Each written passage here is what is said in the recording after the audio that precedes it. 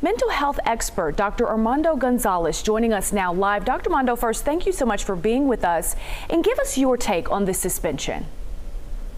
I think that athletes are under so much pressure, and they're no different than we are. We're under so much pressure nowadays, especially when we go through something like grief. And I just feel so much for Sha'Carri. I thought she handled it so well by taking responsibility, but also I thought it was another huge miss by the Olympics here in having an opportunity to really show some compassion and get outside of the rigidity of the rules and maybe look a little closer into her specific situation. You know, Richardson isn't the only professional athlete who's publicly addressed mental health. Just a few months ago, Naomi Osaka withdrew from the French Open to prioritize her mental health. Talk about how important it is to support these athletes who seem to have it all. You know, I think that's one of the things, as you said, they seem to have it all. And so often there's a lack of compassion that we have in general towards mental health, but even more so for professional athletes. They get compensated well for what they do. So people are often less likely to have compassion for when they're going through mental health struggles.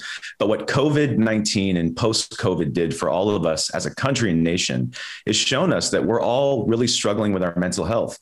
There are systems in place that need to be changed. And this is yet another instance of where the rules, the regulations, the systems are being challenged to start supporting people, including professional athletes. And I think it's time for huge change, and it starts with compassion.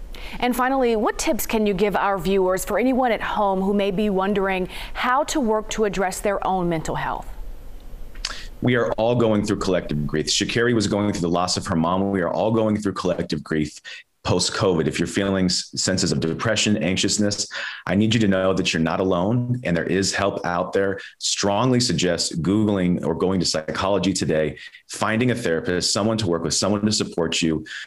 Working on your mental health is actually the cheat code to finding strength in all areas of life. And it's something that you're going to see in this year really defines how we bring ourselves back together post-COVID. Important information. Thank you so much for being with us tonight, Dr. Gonzalez. We appreciate your time.